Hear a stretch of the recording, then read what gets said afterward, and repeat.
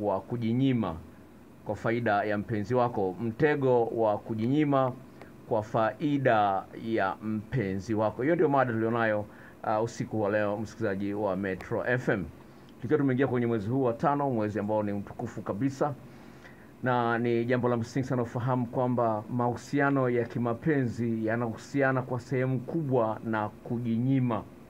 Kwa wale ambao ni Wakristo, Bwana Yesu akasema kwamba mtu hawezi kunifuata mimi mpaka amejikana nafsi yake mwenyewe ndipo anifuate. Kwa hiyo ni jambo la msingi ufahamu kwamba kujinyima, unafanya hivyo ili uweze kumthibitishia mpenzi wako kwamba ni wa muhimu sana kwako. Waislamu wanapofunga sasa hivi mwezi mtukufu wa Ramadhani, hakuna mtu ambaye anajisikia kufunga kushinda njaa. Hakuna mtu.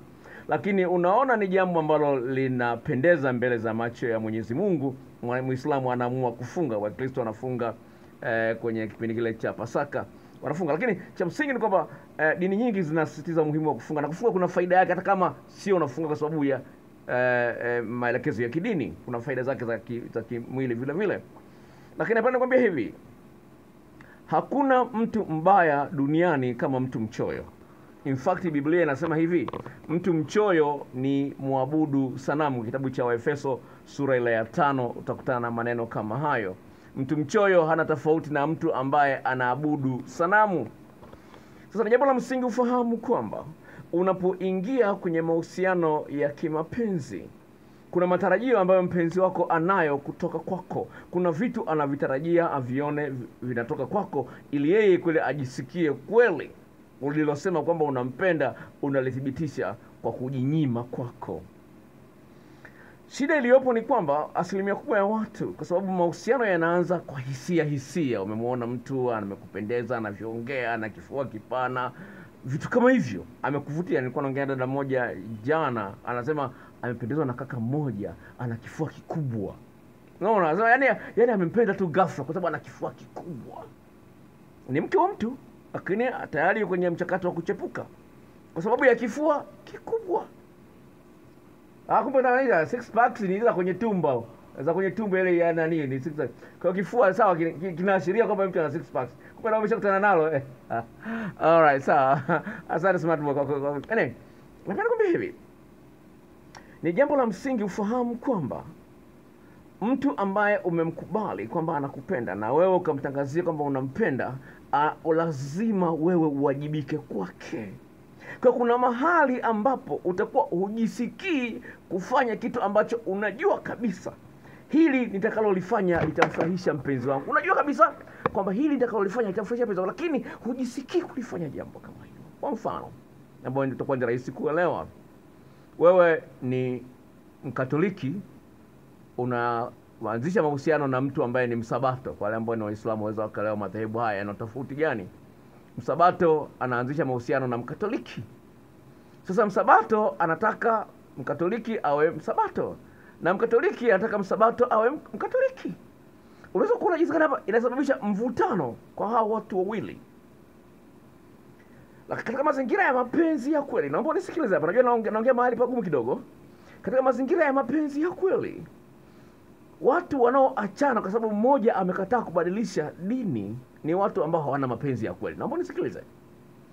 Watu ambao wanaachana kwa sababu mmoja amekataa kubadilisha dini, mmoja wao hana mapenzi ya kweli. Sababu yangu kubwa ni hii. Wewe kama unaona dini yako ya Sabato au wewe dini yako na Katoliki ndio bora kuliko ya mwenzio, sawa? Na yeye anaona ya kwake ni bora. Huyu mtu kama anathamini dini yake kuliko wewe, lazima umkubalie bila wewe kuumia kwamba uhuru wake wa kuchagua mwache aende.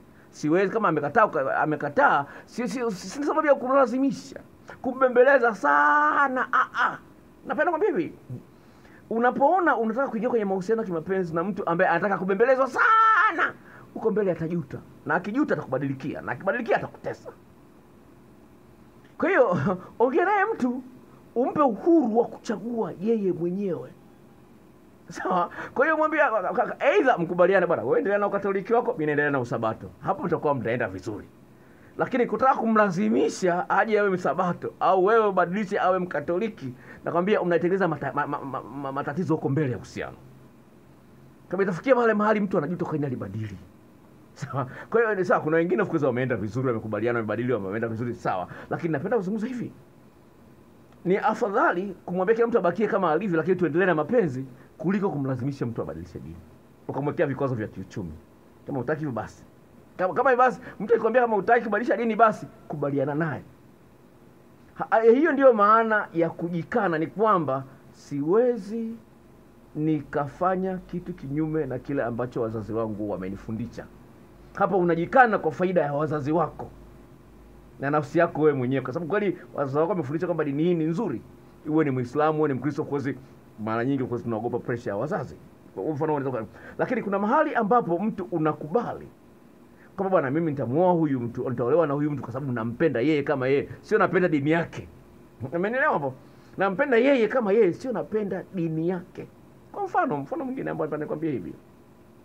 Huyu mtu ana degree, anaogopa kuoa darasa la 7, kisa anasema elimu sio sawa sawa. Sasa huyu mtu hajui maana ya mapenzi. Mapenzi hayapimi kutokana na elimu ya mtu. Sawa? Kwa hiyo kuna watu wana elimu zao, mapenzi yamewashinda sana, sio kidogo sana.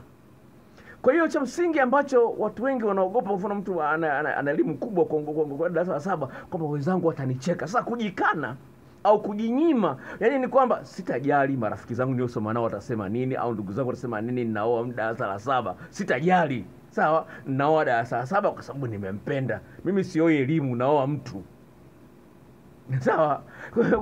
Kwa hiyo unachotafuta ni mapenzi, sio elimu. Kwa hiyo kuna mahali ambapo itakupasa upingane hata na wazazi wako au na ndugu zako ili kufaisha mpenzi uliye naye. Huko ndiko kujinyima.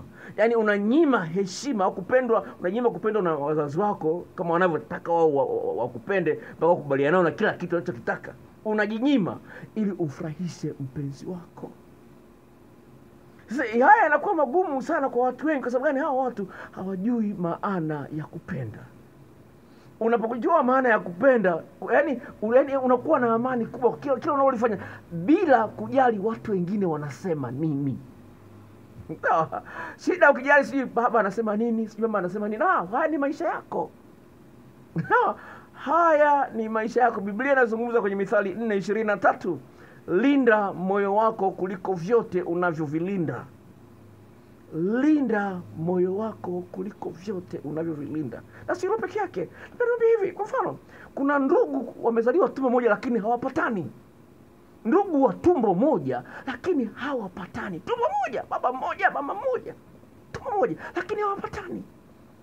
Sasa wewe ukitegemea kwamba utapatana na mtu ambaye ametoka kwenye dini kabila tofauti au familia tofauti, mtapatana kila kitu, haiwezekani. Kwa hiyo kuna mahali ambapo lazima ufikie hatua useme kwamba bwana, hapa huyu mtu nampenda, hili lisilete ukakasi kwenye uhusiano wetu. Hapo ndio umejinyima. Kwamba kweli silipendi, lakini naona naweza nikalibeba. Sawa. Silipendi lakini naweza nikalibeba. Lakini lile ambalo halibebeki unamwambia bwana, hili bwana silitaki. Kama hili likiendelea kuwepo mimi na wewe basi ajue. Lakini kuna lile ambalo linabebeka, kuna mengine hayabebeki. Uzinzi kwa mfano. Wewe unafahamu mpenzi wako anakusaliti. Ushahidi unao. Unamwambia, anasema niache bwana, usifuatilie maisha yangu. Niache bwana, usifuatilie maisha yangu. Sasa huyu mtu ameshindwa kujinyima, maana hajali hisia zako. Ndio usifuatilie maisha yangu bwana, ni maisha yangu bwana, usifuatilie bwana. Nilikuwa naangalia profile za watu za WhatsApp. Mtu mmoja ameweka kwenye WhatsApp, kwenye status yake ameandika kwamba sijali tuko wangapi, najali ninapendwa vipi. Unaweza kuona yani mtu amekuwa mjinga kiasi ambacho yani anaona kwamba hajali kama mke wake mume wake anasaliti au hasaliti, hajali. Bora ananipenda, ananipa hela, nikitaka hela saloni napata, na nini. Sasa mwanaume ambaye anakusaliti hawezi kukupa mapenzi yote. Mwanamke ambaye anakusaliti hawezi akakupa mapenzi yote. Ni kama vile juisi. Juisi ukiongezea maji lazima utamu wake unapungua. Sasa huyu mwanaume akiongezea mwanamke mwingine, mwanamke akiongezea mwanaume mwingine, lazima mapenzi kati yako na yeye atapungua, lazima. Upende usipende. Kwa hiyo usijifariji kwa sababu amenunulia nyumba, sio amenipa nini na nini, kila kinachotaka ananipa, lakini anachepuka. Naamini kabisa uwezi kupata mapenzi ambayo yana kusisimua moyo wako mara kwa mara. Kwa katika mahusiano kimapenzi lazima watu wafundishane umuhimu wa kujinyima. Pale ambapo unaona mpenzi wako anajipendelea sana, kila siku ndio wewe kwanza kumpigia simu. Kila siku ndio kwanza kumpigia simu. Hilo swali silitaki kwenye kipindi cha leo. Sitaki. Oh, mpenzi wangu siku hizi anipigie simu, sitaki hilo swali. Tena Samuel usiliulize hilo swali. Sawa. Sijui mpenzi wangu siku hizi anipigie simu, zamani alikuwa anapigia, siku hizi anipigie simu. Hilo swali silitaki. Mtu ambaye hakupigii simu, akutafuti, wewe siku zote kwanza kuona wewe unajipendekeza, hamu huyu mtu akupendi. Hakuna nafasi ya kujipendekeza katika mapenzi. Mtu unapoona kwamba no anakutegea sana, mueleze. Sasa eneo lingine ambalo ni gumu katika eneo hilo la kujinyima ni pale unapoogopa kumwambia mtu ukweli. Sawa? Huko sio kujinyima. Bwana, nikimwambia ukweli atanitukana, atakuwa mkali, nikimwambia nifikishe kileleni, atanielewaje, sijui nini. Huko si unajinyima raha wewe mwenyewe, lakini mwenzio hajui kwamba wewe unakosa. Hajui kama wewe unakosa kitu ambacho ni muhimu kwako. Unajinyima raha, yani unavumilia mabaya ambayo yako ndani ya uwezo wa mwenzio. Sawa? Kwa hiyo umwambie bwana, kama wewe una mtu bahili, una mwanaume ambaye ni bahili kwa mfano. Bwana nikimwambia anakuwa mkali.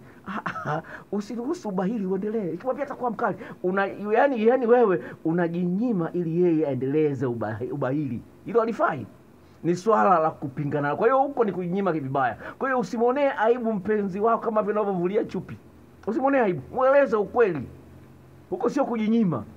Pale ambapo unaona mambo hayako sawa, weka. Ndio muhimu wa kuboresha. Kwa hivyo itafikia hatua uhusiano wenu unaboreka, yani huoni hamu ya kuwa na mwenzio.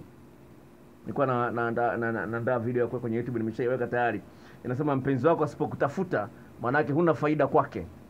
Mpenzi wako asipokutafuta, huna faida kwake. Sasa kama mpenzi wako hakutafuti, ana tofauti gani na mpenzi ambaye uliachana naye zamani?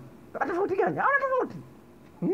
Kwa hiyo lazima inafikia mahali mtu umwajibishe mpenzi wako, ajue wajibu wake katika uhusiano wenu, ili uhusiano wenu ujae uchangamfu, ujae furaha, ujivunie mwanaume uliye naye, ujivunie mwanamke uliye naye kwamba na mpenzi bora. Hii ni Metro FM.